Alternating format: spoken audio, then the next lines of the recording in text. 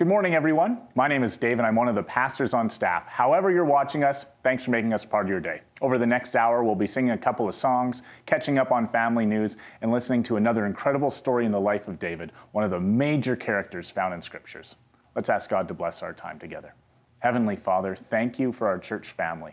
Wherever we are, however we're watching or listening, that you would impact us and help us draw closer to you and to one another. We pray this in your powerful name. Amen.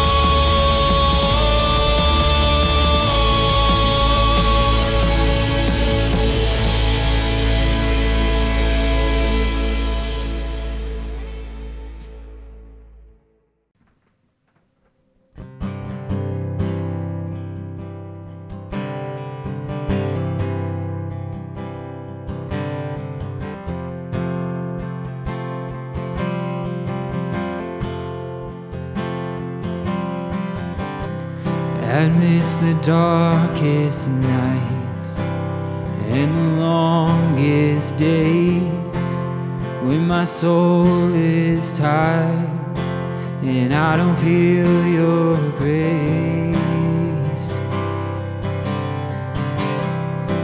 and I don't feel your grace.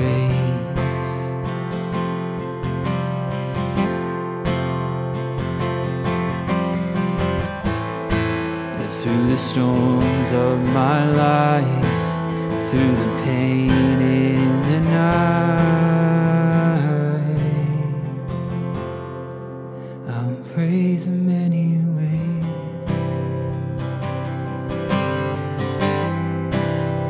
I'll praise Him anyway.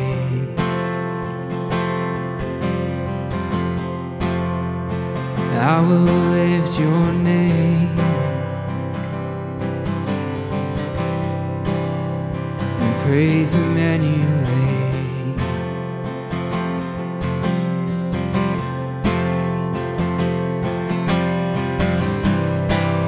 When I need your love and you're close to me, when my life feels numb from all the work I've done, from all the work I've done.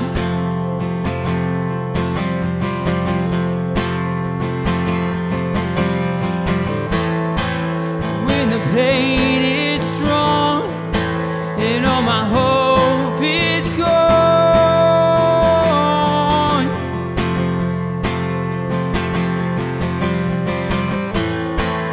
when your light creeps in and all the darkness fades,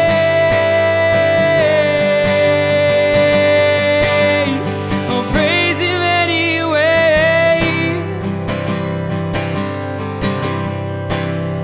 I'll praise Him anyway.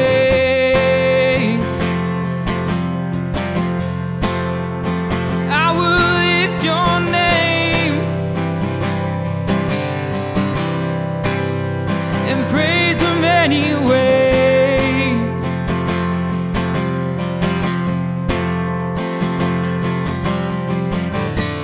You are greater than the storms of my life.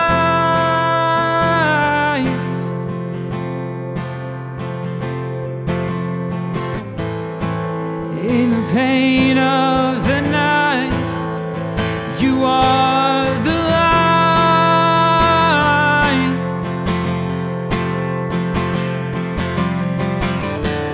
You are stronger than the fires I fight.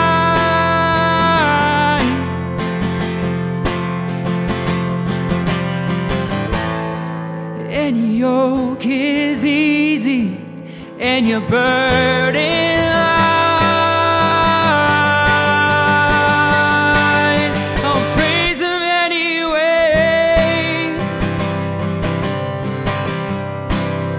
I'll praise Him anyway.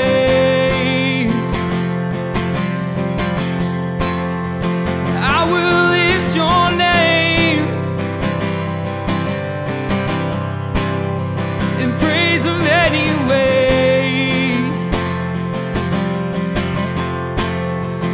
Praise Him anyway.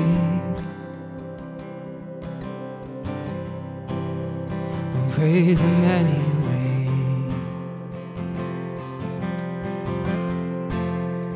I will lift your name and praise Him anyway.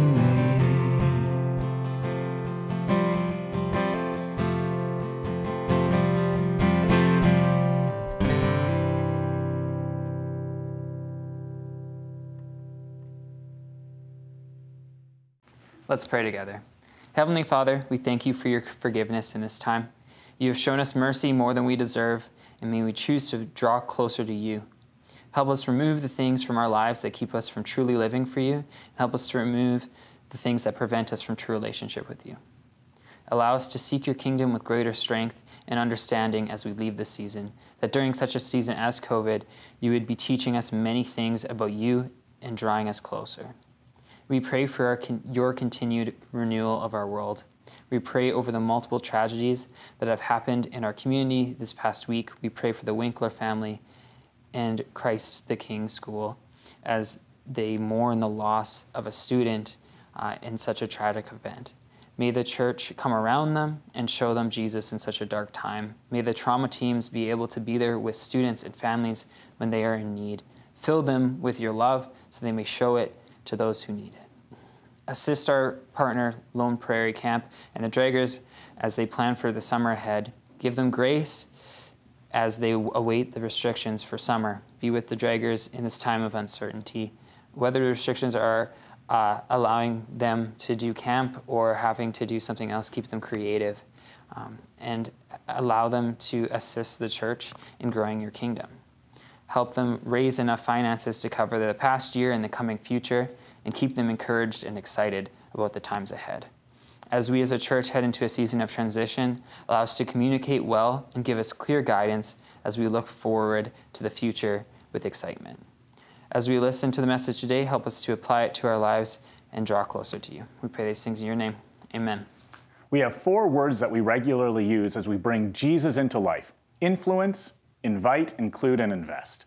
All of us are people of influence. We influence our families, our communities, our workplaces, and so much more.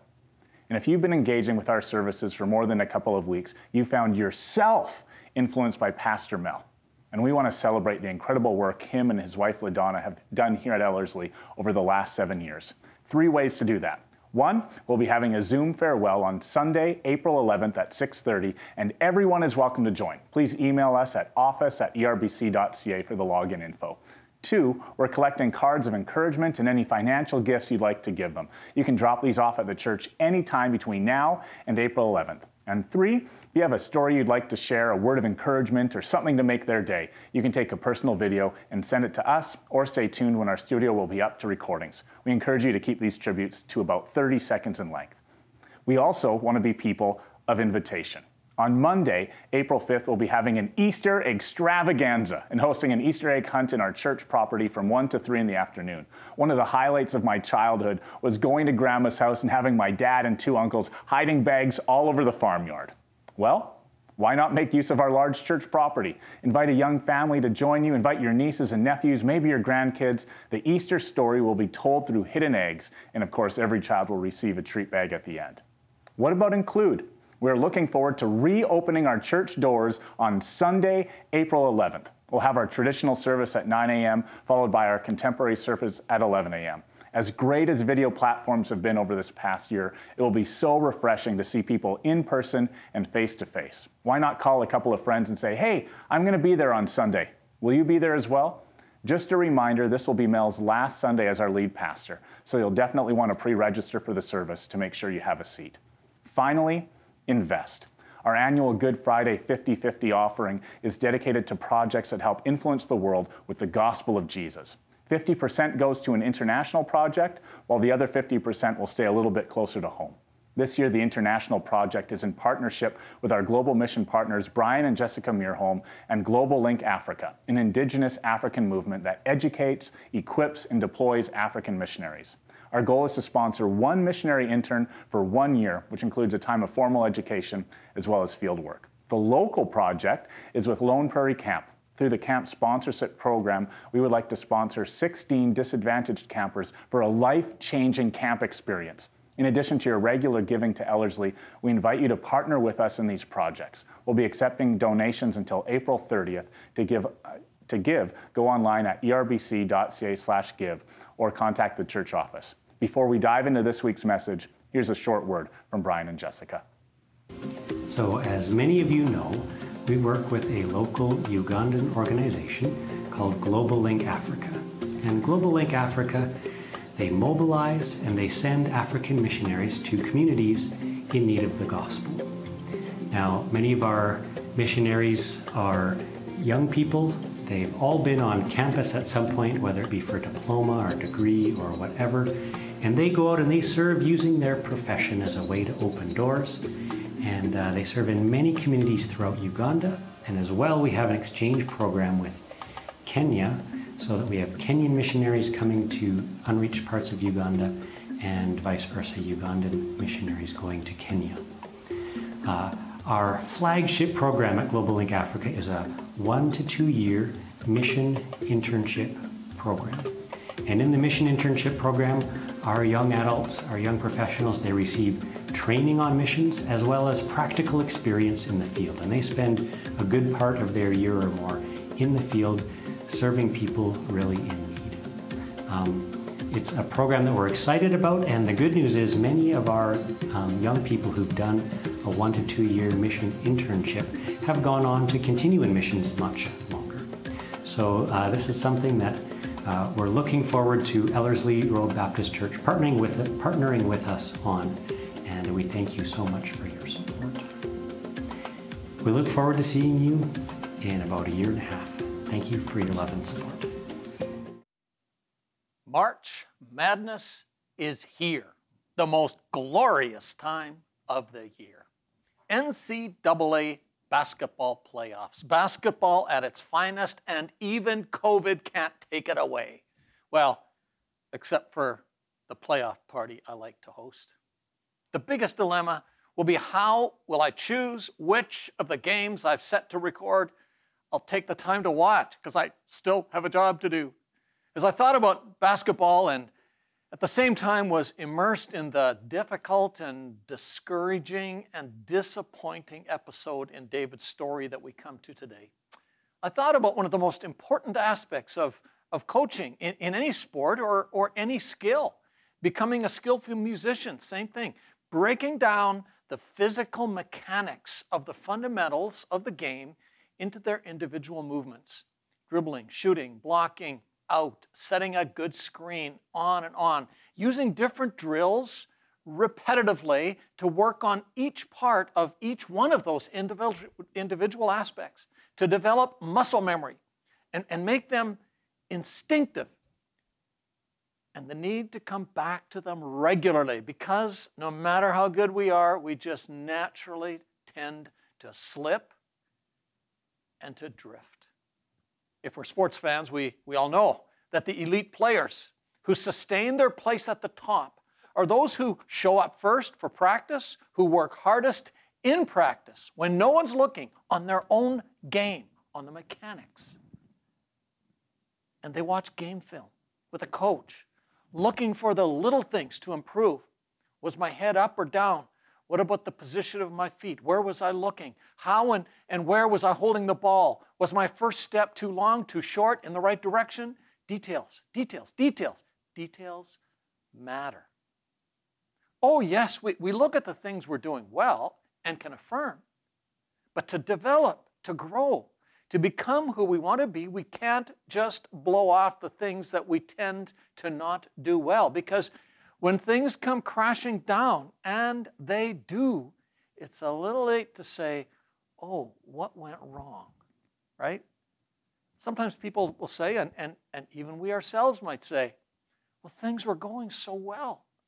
But whether we see it or not, if we were to replay the tape, there were some little things with big impact that we either have been denying or have been naive to. Signals that were ignored, blown off, or just plain missed, right? And so it was with David. King David, the man after God's own heart. When somebody says to you, David and, what comes to your mind? Perhaps for most people, the first thing that comes to mind is David and Goliath. A peak moment in David's experience, the event that put him in the spotlight and set him on his glorious trajectory. David, the man who, no matter how much was against him, would say, I've set the Lord always before me, because he is at my right hand. I will not be shaken. And yet, when we say David and, the next thing, or maybe for some of us, the first thing that comes to mind is David and Bathsheba. An open, public scandal of betrayal, lies, adultery, cover-up, murder, an event that changed, and not in a good way, the rest of David's life. As someone puts it in one story, David breaks almost all of the 10 Commandments. For all of history, David is known most for his greatest win and his most ignominious defeat, both of which are huge and hugely consequential. How could that happen? As I immerse myself in the David and Bathsheba story again, I still find it hard to get my head around. Or perhaps is what I find it hard to get my head around why it is that I find it too easy to get my head around it. I don't want to watch the game film because it's too discouraging. I don't want to believe that the people God calls me to look up to might have a dark side. Why? Because I don't want to have to face up to the fact that that means I have a dark side. Oh, let's just look at the bright side. Let's just emphasize the positive, the good things. Sorry, folks, life is not like that. As I was scanning my newsfeed this week, I happened on this quote from a well-known pop culture personality whose personal life is a well-publicized disaster, even more so than most. She had put out a picture on social media with herself and her teenage sons from whom she's been estranged most of their lives. And she said, "Look at these two great guys. I must have done some things right." Really? But that's what we so easily do, right? We want to convince ourselves that we've done some things right. Well, of course we've done some things right. But how is that really working for you? Trying to control our image by trying to make people see some good things does not work. How much of our angst, our emotional health, our feelings about ourselves are related to trying to hide from, to bury some of the dark side stuff that refuses to be buried. Trying to stuff it in and not look at it. Doing all kinds of things to distract ourselves, to stay ahead of it. So let's take the next step in getting ready for Easter, the event that we are to regularly, not just once a year, regularly use and look at to examine ourselves as we participate in the Lord's Supper or communion. To go back and watch the game film of not just of our actions, but of our thinking, our inner processes, and discover, is there a sign of that things might be going wrong here? In your Bible or your Bible app or on the tab on the bottom right of your online church platform, turn to the second book of Samuel. In the first major section of the Bible, the old pre-Jesus part of the Bible, the 10th book, 2 Samuel, that documents the main events of the reign of the glorious, ideal king, David. God is blessing David. Things are going well. God's no's have become yeses. Chapter 8, verse 6, we read, "The Lord gave victory to David wherever he went." And then verse 13, "And David became famous. The Lord gave David victory wherever he went." And not only did God give David victory, by all outward measures, David is handling his victory well. Chapter 9, David shows kindness, chesed, the loyalty and faithfulness and loving kindness of God to the grandson of Saul, the son of Jonathan, Mephibosheth, a disabled young man who David brings into the circle to honor him and care for him. He's given a place literally at the king's table. Amazing. Not only does he show kindness to the marginalized inside his kingdom, chapter 10, in order to repay a kindness that the father of the current king of the Ammonites had shown David, he shows kindness to an enemy, the Ammonites. But it's not received well. They accuse David of trying to spy on them and overthrow them. And the Ammonites enlist another group of people, the Arameans, and say, "Hey, if you don't help us, we'll both get defeated, but together we'll deal with them." And so once again, David is at war. And once again, God gives David victory in a battle. Swiftly, definitively, David deals with the Arameans. But before they're able to finish it off with the Ammonites, winter sets in. And so they take a break until spring. And then we come to chapter 11, when it all comes tumbling down. We'll look at the two parts of this story over 2 weeks. Today we'll we'll break down the mechanics of David's fall. Next week we'll look at how God restores David, because he does. God is not a God who wants us to stay in defeat. He wants to restore us, to free us. But it's a restoration that comes as David faces seriously and in detail what went wrong. First of all, in here, the anatomy of a fall. Not pretty, not uplifting really, but it's necessary. Chapter 11, beginning at verse 1. In the spring, at the time when kings go off to war, David sent Joab out with the king's men and the whole Israelite army to finish the job. And they did. Hold it. He what? He sent. Remember that word. Was David not supposed to be the king at the head of battle? Is that not what they wanted a king for? Is that not what God has commanded David to do instead of building a temple? Remember? David, the temple's not your job. Leading people to security and rest in the land by leading their battles, that's your job. But the verse goes on. They destroyed the Ammonites and besieged Rabbah. Okay, it's all good. Maybe we were wrong. And then it says it again.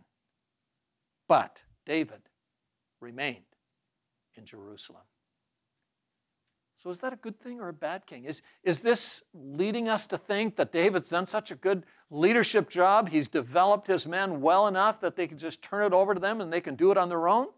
That David has learned the art of delegation?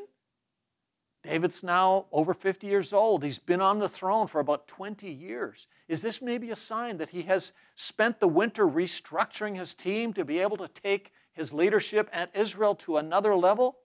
And maybe the star of Joab, David's longtime friend and trusted advisor and key military general, is rising, and maybe he will be the next king? Or is this a signal that David is slacking off just a bit? That David is giving up just a bit too much in the wrong kind of way? Is this delegation, or is this perhaps abdication? And as we think about what kings typically did, let's think about how David became king. What it was that put David in the position for his big win over Goliath. Remember that? It was that Saul, the king, was not willing to lead the army into battle. Whoa. So what is going on? How is it that David so easily, so quickly falls into the trap that we're going to see he falls into? It's very simple. David's fallen into a pattern that is so human, so basic. Just bury it. Isn't that what we do? If there's one thing this story screams out at us, it's this. Don't just bury it. From this story, we're going to see three things that we need to come to terms with about burying. Number one, burying thinking that David has done that sets up for this fall. Number two, burying strategies that we use when we fall. And then finally, we'll just briefly look at burying solutions for when we fall. So when we think through David's story, in light of that first time, or that first line, he remained at Jerusalem, we can see, as we look back, some ways in which David must have developed some burying thinking patterns that led to this fall. Even using all of the good stuff that's happening to avoid looking at, to cover up some weaknesses, some dark side factors that are going to take him out. What is it that David is not facing? If I could get into a time machine, go back and meet David, and was given the opportunity to ask him one question, I know exactly what it would be. David, looking back, what was your real blind spot? What was it that you buried, kept yourself from seeing that you were in a dangerous situation? Or did you see and just didn't care? What happened, David? Or maybe I'd rephrase it. David, was there anyone in your circle that you had invited to speak into your life and warn you when they saw some of those dark side factors surfacing? I would probably try to sneak in a question of Joab, David's military general. Joab, did it not concern you in any way that David didn't come? Or was it maybe an ego thing for you? Did you feel David was not confrontable, that you'd lose your job? Or did you maybe have a dysfunctional concept of your own loyalty to him, that you couldn't challenge him, you'd go along with him? We can't do that, but I think this story points to a few things that we would surface, things that David just buried that should have been signals in his mind and his heart. Number one, let's go back to the thing about a king that God was concerned about. Deuteronomy chapter 17, in the law of God, as God's giving the law, many years before a king even happened, God told him, this is not the solution you really need. And he told them that they would come to the time of demanding a king. But through Moses, God wanted them or warned them about what kings do. And so he gave them some criteria for the king that they had to choose. It had to be one of their own people. Why? Because he would know their story, the story of God. He wouldn't make it, mix it with other stories. The first thing the king was to do then was not just be one of their own people, but to write out for himself the law of God. Write it out, handwritten, and to read that law every day and follow that law every day. That was the one big thing they were to do. And then 3 things the kings were not to do. Boundaries the kings were to establish for themselves so they would not fall. Verse 16 of Deuteronomy 17, the king, moreover, must not acquire great numbers of horses for himself, or make the people return to Egypt to get more of them, for the Lord has told you, you are not to go back that way again. Number 2, he must not take many wives, or his heart will be led astray. He must not, 3, accumulate large amounts of silver and gold. Don't accumulate horses, wives, and gold. Really? What's with that? Horses. Why not accumulate horses? So he would remain dependent on God in military matters, not by might nor by power, but by my spirit, says the Lord, is what the prophet says. So that the Gideon stories, the Joshua stories, the David on his way up stories would be the norm. So everyone would know that there is a God over Israel. Don't accumulate wives.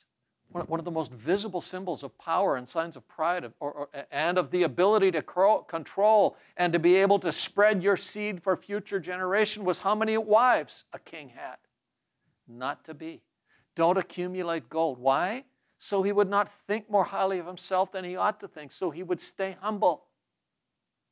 So he couldn't just buy himself out of trouble. Money, sex, and power. The big 3.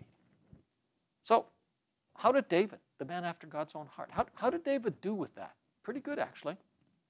When he defeated cities, we're told that he would kill all the horses. He didn't stockpile them. When he defeated cities, he took the gold and the valuables, and literally, he gave them to God. He stored them for the temple that he wanted to build, and then gave it to his son to build. Wives, David did accumulate wives. 2 Samuel chapter 5, verse 12. David is on the rise, establishing his kingdom. It says, and David knew that the Lord had established him as king over Israel and had exalted his kingdom above Saul's for the sake of his people Israel. And in the very next verse, very matter-of-factly, it simply says, after he left Hebron, David took more concubines and wives. He already had some, obviously. He took more in Jerusalem and more sons and daughters were born to him. The author doesn't comment on it, doesn't evaluate it. It's almost as if he's inviting us to think, wow, God is really blessing David. And for many people, it would have been, well, I guess that's what kings do. It's regrettable, but it's what you got to do to maintain your power. And yet, as we look back, we realize that this man, after God's own heart, is really not facing all of his own heart. So how is David burying the dark side realities of his own heart? Well, number one, a man who was very influential in my life, Dr. Gene Getz, wrote a number of books on some of the Old Testament figures, including David. And one of the things that has always haunted me as one of the lessons that he points to that this experience suggests is that it is possible to be going two directions at the same time. You see, we like to point to the things that prove we're going this direction, the right direction, God's direction. It's quite possible.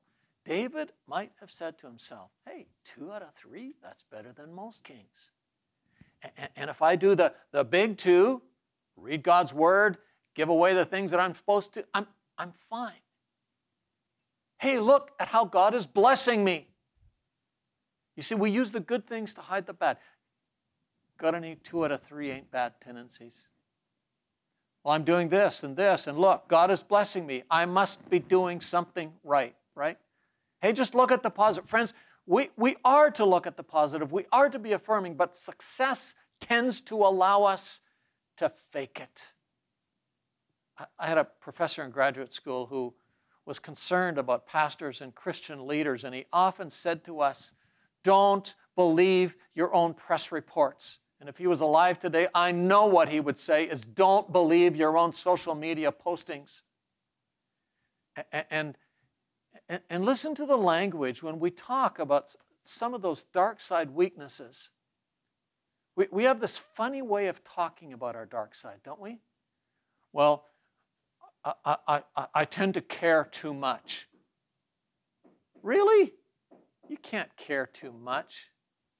Well, I just own it too much. You can't own it too much. You can own it in the wrong kind of way, but you don't own it too much.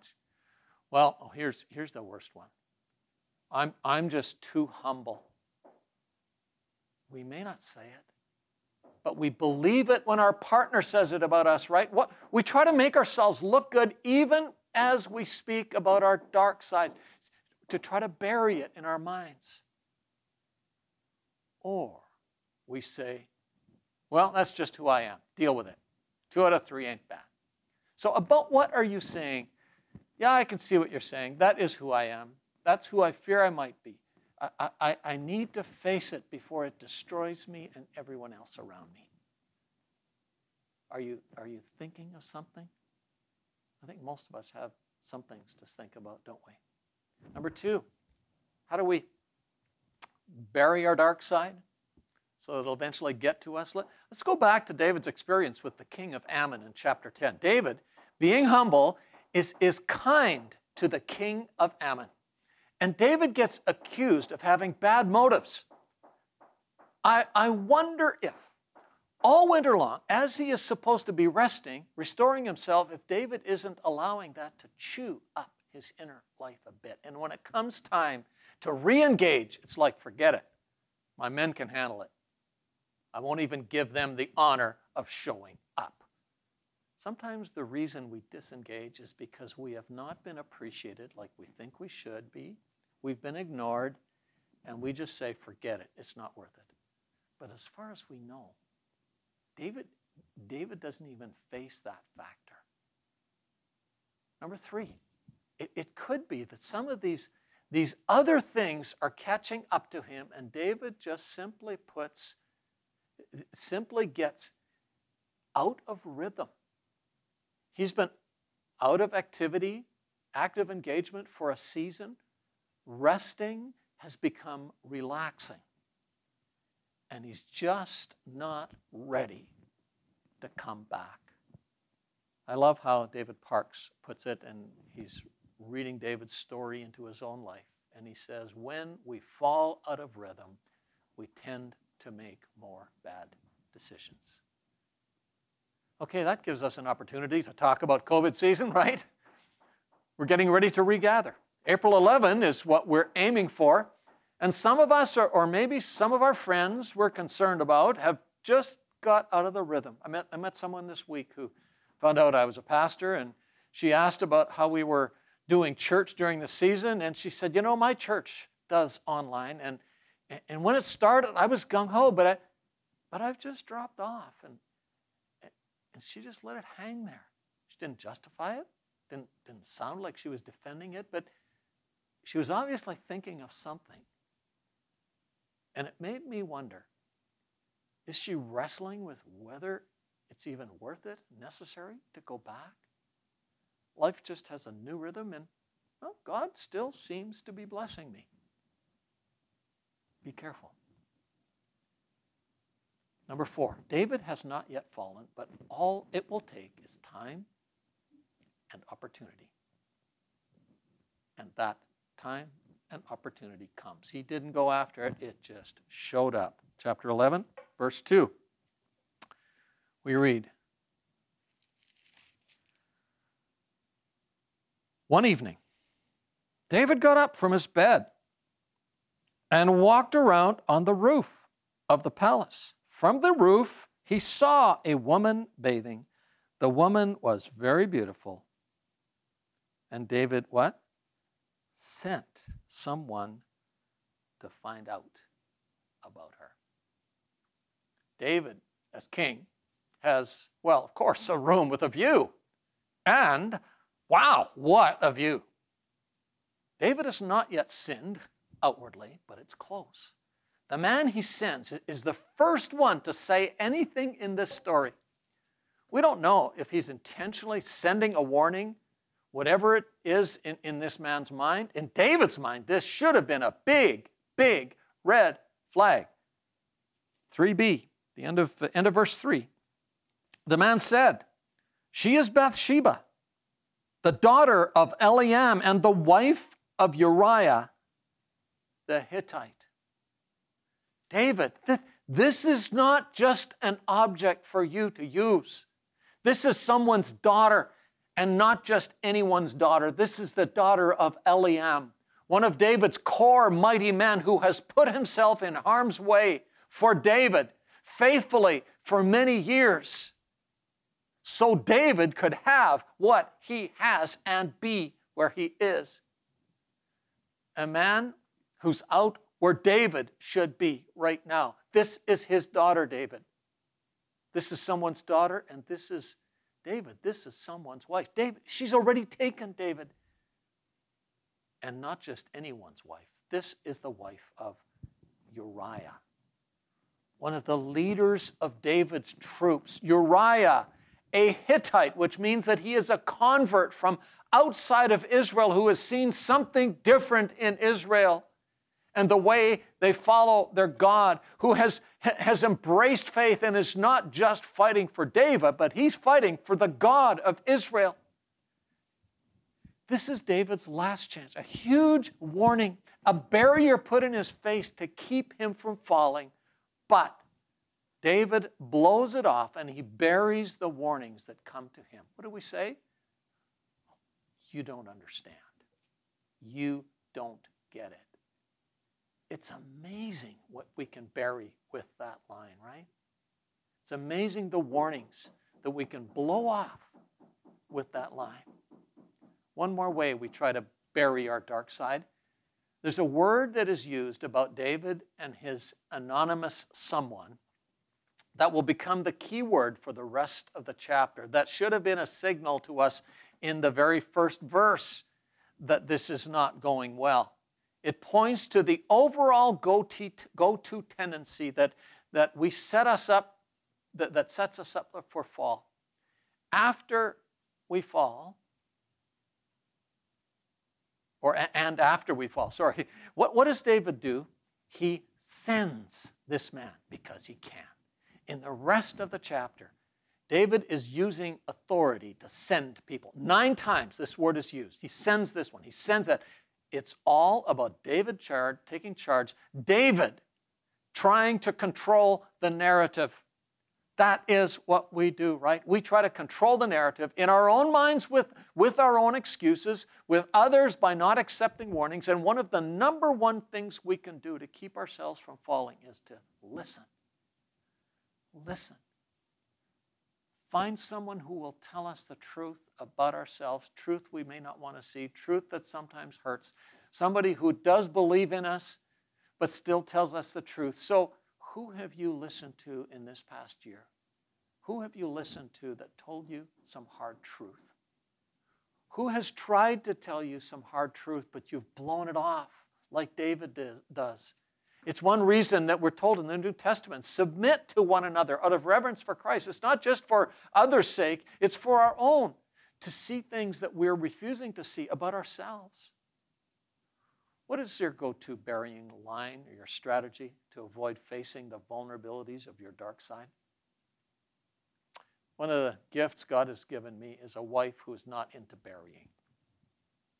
Years ago, there was an issue that came up between us, and for several weeks in a row, she decided to put it on the table on Saturday morning. I would get up really early Saturday morning and work at least until noon to put my final prep together for Sunday morning so I could spend the afternoon with the family. And whenever she got up, before our two preschool kids were up, I would come upstairs and have a cup of coffee with her. 3 Saturdays in a row. We were having breakfast, sitting over coffee, and she put the issue on the table, which meant we had to talk. And 3 Saturdays in a row, I said, in frustration, now is not the time. Let's deal with it later. On the 3rd Saturday, I said, yes, we have to deal with it, but it'll take some time. You always bring it up on a Saturday morning, just as I'm getting ready to go to studying. That does not help me. And she said, I'm sorry, I'm not trying to press your buttons. It's just that all week long I'm busy, and Saturday morning I'm relaxed, and it just comes into my mind. And then she said it. I get that Saturday's not a good time for you, but if we're not going to deal with it now, when will we do it? And so I looked at my calendar, and we created a time, hired a babysitter, and we worked it out. We worked it out so well, neither of us even remembers what the issue was. Don't bury it. So what are you burying? What's your burying thinking that is tending to take you out and that might lead to your fall? Something you're trying to cover up in your mind with positive thoughts about yourself, but it keeps coming to the surface? Something you're afraid people might think about you, that you're accusing them of thinking about you? Something you're hiding with all kinds of good things, hoping people won't figure it out? Don't just bury it. Burying thinking that leads to a fall. And in this case, a major, major fall. Verse 4 of chapter 11. Then David sent messengers to get her. She came to him, and he slept with her. Now she was purifying herself from her monthly uncleanness. Then she went back home, and the woman conceived and sent word to David, saying, oops, I'm pregnant. Okay, there's some stuff in there we could talk about, but basically it not only happened, but David is busted. The law David had committed himself to knowing in his heart, and that he's obviously found some way to blow off, comes true again. Book of Numbers, you can be sure your sin will find you out. But David is still in charge. David has the power to be able to control the narrative, and so the burying behaviors start piling up as David tries to cover up his fall, and it is all about control. Verse 6. So David sent this word to Joab, send me Uriah the Hittite. And Joab sent him to David. You got to think Joab's wondering, why Uriah? Joab sent him to David, and when Uriah came to David, or David asked him how Joab was, how the soldiers were, and how the war was going. David's a smooth operator, making it look like Well, this is the first time I haven't been in the lead, just checking to make sure everything's okay, maybe making it look like his number one concern is for his men. My, we can make ourselves look like we really care, don't we? Can't we? Verse 8. Then David said to Uriah, go down to your house and wash your feet. It's all good, Uriah. Go home. Take a short break. Take a shower, some sex. And by the way, here's a gift basket. So Uriah left the palace, and a gift from the king was sent after him. Here's a gift basket, a nice surprise supper, candles included. You're a good man, Uriah, but David has no idea how good Uriah really is. Verse 9, but Uriah slept at the entrance to the palace with all his master's servants and did not go down to his house. David was told Uriah did not go home. So he asked Uriah, haven't you just come from a military campaign? Why didn't you go home? Uriah said to David, the ark and Israel and Judah are staying in tents, and my commander Joab and my Lord's men are camped in the open country. How could I go to my house to eat and drink and make love to my wife? As surely as you live, I would never do such a thing.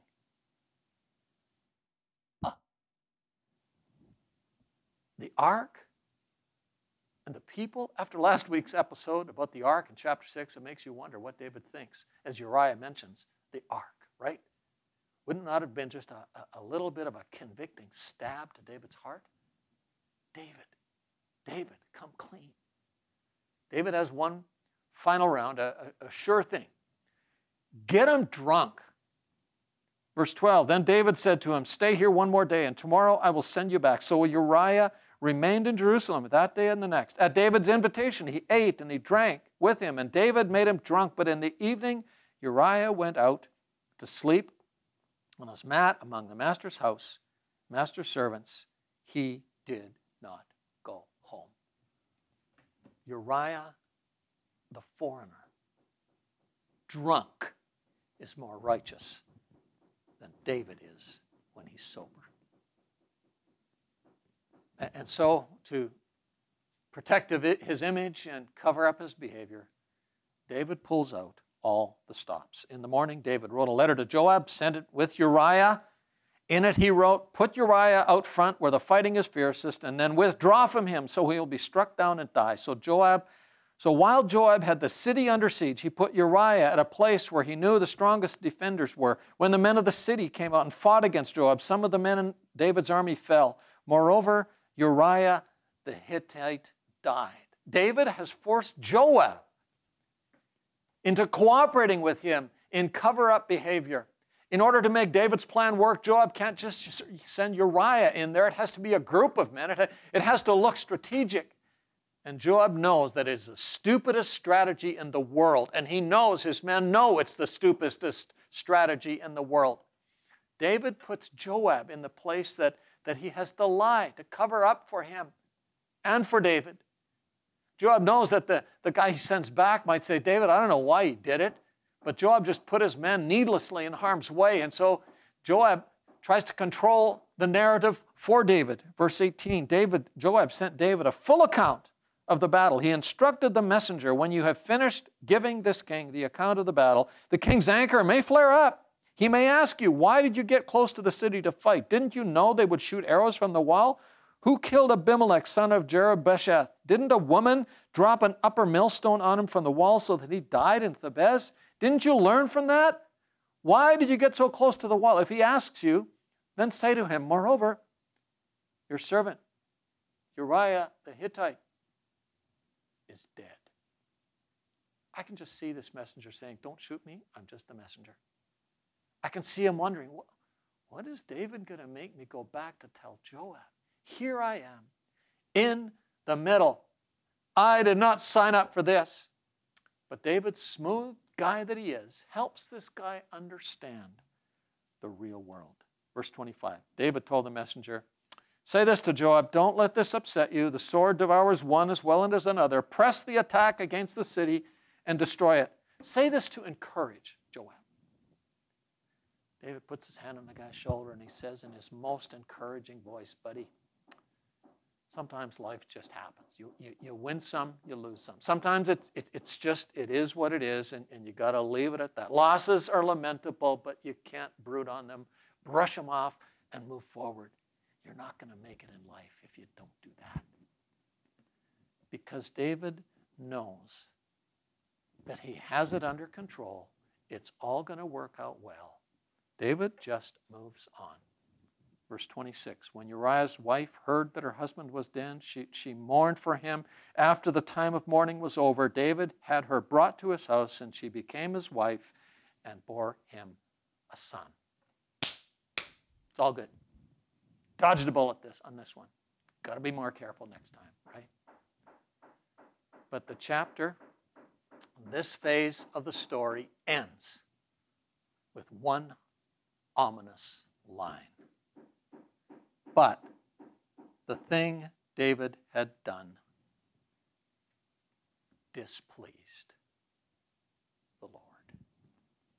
David, be sure of it, your sin will find you out. So let's just talk a bit about the go-to burying behaviors in our lives that we use. And sometimes they seem to have worked. To hide it when we have fallen, maybe even been confronted about it. Number one, we go on the tack, right? We shoot the messenger. Who do you think you are? Number two, we start criticizing others. We focus on all kinds of hypocritical behaviors in others we can point to, and there are many, to take the spotlight off ourselves. Number three, when it's pointed out to us, we withdraw. Pick up our marbles and pull out. Number four, we just give gifts like crazy so people will think good about us more and more. Number five, we seek experiences that will give us a high and bring us above the downer that's inside because of what we've done. And number six, we find all kinds of ways to keep controlling the narrative. Folks, it won't work forever. It will catch up. And even now, you are beginning to feel like life is piling up. You feel like you're under a big pile and it's crushing you. I know there are all kinds of things that crush us that have nothing to do with our sin, with our behavior. But more of it does than we want to own, right? Will you draw a line for yourself in your own heart this week as you think of getting ready for Easter? Very quickly. It's not in the story, but we can't talk about burying without talking about the burying solution of God for the ways that we try to bury the things that cause us to fall in His eyes. What is God's burying solution? Paul just puts it so clearly in 1 Corinthians chapter 15, verse 3. The gospel, the good news from God is that Christ died for our sins and was buried. God took all that stuff that we try to bury, put it all on Jesus, buried Him under it so we could be freed from it. As we confess it, bring it out in the open, and confessing it in a way to gain freedom from it involves, as James says in chapter 5, confess your sins to one another. Name them, own them, so you can be released from them and be free. So you can have someone who you draw into your life to help you see ahead of time, before you fall next time, some of the ways that you might be burying the warning signs. Can I say it one more time, friends? Don't just bury it. It's not working. Maybe in ways that you can't see yet. What it's doing to your marriage, your kids, affecting you at work, your reputation. It's not working now, and ultimately it will take you out. What is it you need to bring into the light of God's truth with someone to discover the incredible grace and love of Jesus? Maybe you need to just press on the prayer button right now and invite someone to pray with you. Maybe to get ready for Easter, you need to take on an assignment. on the screen right now is an inventory. You can copy it down right now or download it from our website, erbc.ca/inventory. Just some questions to work through every day when you go to bed. Number one, how and when has my dark side threatened to show or shown today? Number two, who might I have hurt today that I just need to talk to? And number three, as I replay the tape of the game today, were there any warnings that might have come my way that I blew off and didn't listen to? Number four, who do I need to listen to that will tell me the truth about myself with love, but with clarity? And number five, what keeps coming to my mind that I don't want to write down? Will you do those things every day and see how God might want to help you? Let him bury all that stuff so you can be free. Lord Jesus, we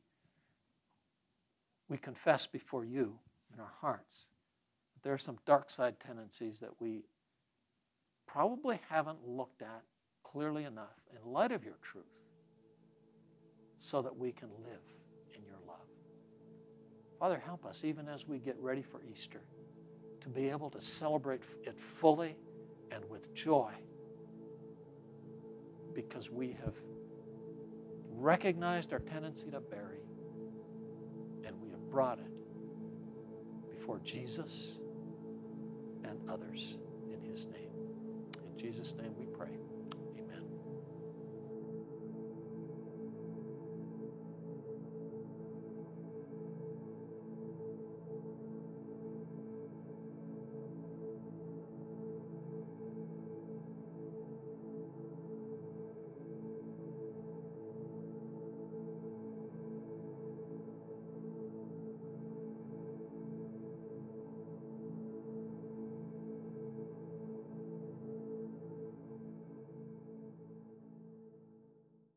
Thank you for joining us, and I hope today's message on David has helped you better understand how God is preparing us to live in his story this upcoming week. We'd love for you to start following us on Facebook and Instagram or subscribe to our YouTube channel below. Have a great week, everyone. God bless.